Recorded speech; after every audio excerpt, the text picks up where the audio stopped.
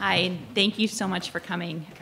This is a really big night, and I'm just so excited to introduce Alexia today. I think you can judge the character of a person quite well by how they touch their family and their friends. And I'm going to tell you, if you know Alexia, you know that by that standard, she is one remarkable person. Soon after Alexia and I met, we started doing what all moms do, start talking about our children, and started engaging in conversation. And she told me, I found out that Hillary, her daughter, runs Boulder Green Streets. Her grandson is over at Stanford studying and has already started his first startup. And her granddaughter is over in London and pursuing a career in international environmental activism. And still in school, she has grants and job offers. Alexia not only wrote this book, she really lives these values. And I am just thrilled to hear more about it tonight. And I ask you to welcome Alexia with me to her talk tonight. Thank you so much. Great. Thank you all. So let's begin. Hardwired, the 10 major traits of women, hardwired by evolution, and I say here that can save the world, because we truly are endowed by Mother Nature with natural leadership traits, and you'll see that tonight. And I say it's the new science of a woman's brain, because these traits, and we developed 10 traits in the book, and they're explained in the book, just so happen to be the 10 traits of what I would call the natural leadership traits, the traits of a great leader. And they just so happen to be the very opposite of those hardwired in you men. So how many men do we have here in the audience? We have a lot of men. But there's no right or wrong. It's not that men are better than women or women are better than men. It's just that, as you'll see as the story unfolds, that they were hardwired differently for different tasks. And that's what makes it so important. That's why this complementary opposites is really what we see in this picture that's unfolding. But today, in the 21st century, when we have 60% of women now making up the student body in universities, 70% of the student body in college campuses are women, 72% of the class valedictorians in 2011 were women. Women are moving into leadership just by the fact that they're showing up. They're being educated in great numbers. For 99.9% of human history, virtually all of human history, humans lived outdoors in nature. The stars overhead were our roof, and the dirt or the earth or the floor was our floor. And conditions were harsh. When it was sunny, it was great. When it was cold and windy or rainy, it was hard living. You all know that we were hunter-gatherers. What you may not know is the astonishing fact that humans, for 99.9% of their life, lived only 25 years, men and women, which means that during those 25 years, men had to be successful at becoming hunters. They had to go out and hunt for food, and they only had the 25 years to do that. Likewise, women had to stay around the hearth, around the fire, and again, only 25 years to be able to, at the age of puberty, begin to give birth to children, nursing, tending small children, because at age 25, women and men walked off the stage of life. 10,000 years ago, we encountered the agricultural revolution. So all of a sudden, we went from being egalitarian to hierarchical. Men went off to work, they plowed the fields, they did the rough work, took a lot of muscle and energy and testosterone. The women stayed home with the children. All of a sudden, we went to the fact where there was constant food, enough food for everyone. So populations exploded. If we want to look for one of the answers, in 6 hotspots around the world, populations exploded because now there was enough food. You never had to go out to look for food. It was right there at your doorstep. And complexity multiplied. If you think of all the social systems, the jails, the court systems, the rules, the regulations, the organized religions, everything had to be organized to keep people from bumping into one another and stepping on one another's toes and territory. Everything from that 10,000 point forward changed except our hardwired brain. And the image that I'm showing here of this iceberg is that 80% of the human brain, both men and women, is hardwired. And when we are under stress, both men and women. What rises to the surface is that hardwired brain, which is a lot of times why when we're dealing with social issues, we're trying to figure out, what he says, what she says, why we say this, why they do that.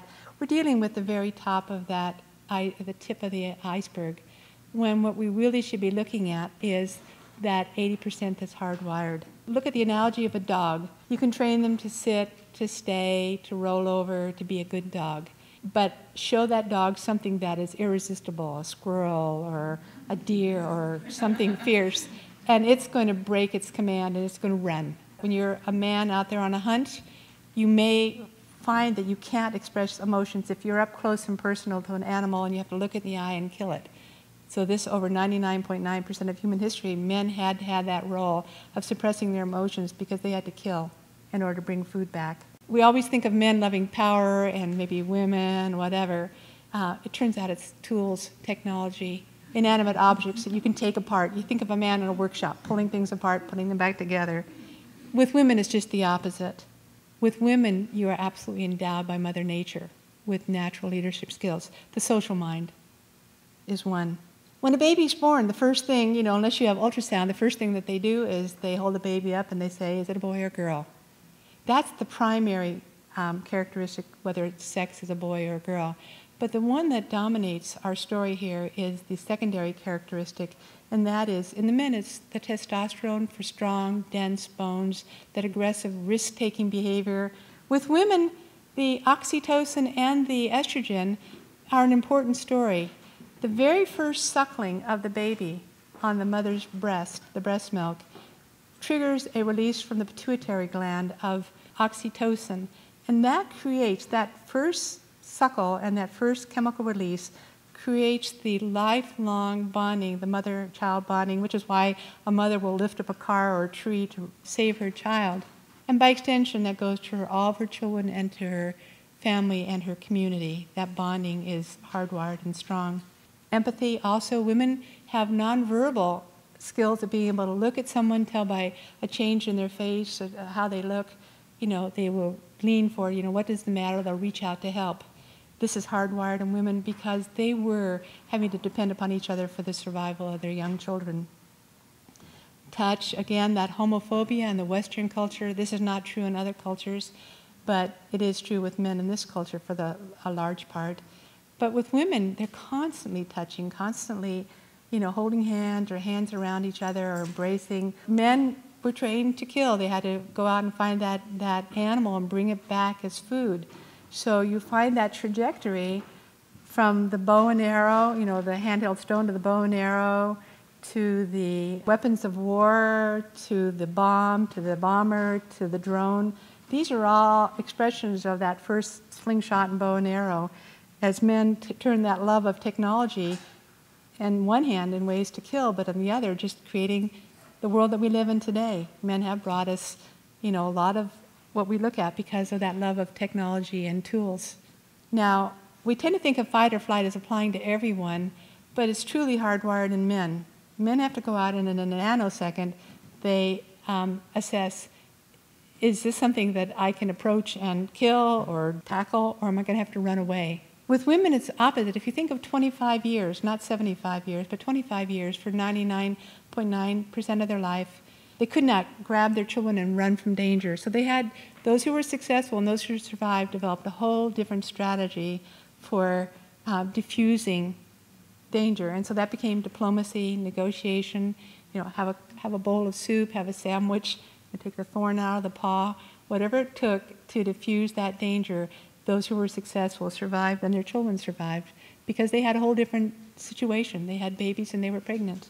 Men have brought us this far and they have a role to do. Imagine if women envision a sustainable world and men help create that. Men have the compatible roles with women, but women need to move forward into the visionary roles that they have and the leadership roles that they have. In Congress, I was shocked to learn that women got their right to vote in 1920, but to date, only 277 women have made it into Congress versus 12,000 men. So it's not that, it's the conversations are different. Imagine if you had more women in the conversation, more women in the mix, more women leading the way. If more women were in government, enough to make a difference, the monies of government monies, would shift away from tanks, war, and weapons in the direction of education, health care, infrastructure, the eradication of poverty, and sustainability. The 56% initiative is basically shifting, creating like a tipping point, 50-50, but your thumb on the scale, just to do the tipping point. People say, why 56%? The United States, as I mentioned, only 277 women have entered Congress, the US Congress, over the last 92 years versus 12,000 men. With Congress, we'd actually like to see that shift. We'd actually like, by the year 2020, to get to 56% in Congress. In the world of business, because it's not just politics, it's business, we just like it to be as a symbol for businesses to say, we want to inspire more women. And believe it or not, because so many women are now, I mean, the majority are now women in college. As I said, 60% in universities, 70% in community colleges, 72% class valedictorians. It is beginning to tip, and they're the ones coming out asking for jobs and managerial jobs. And it's going to happen automatically in business, but we're using that as like a target. If you put that up in your business, it says, we want to empower women.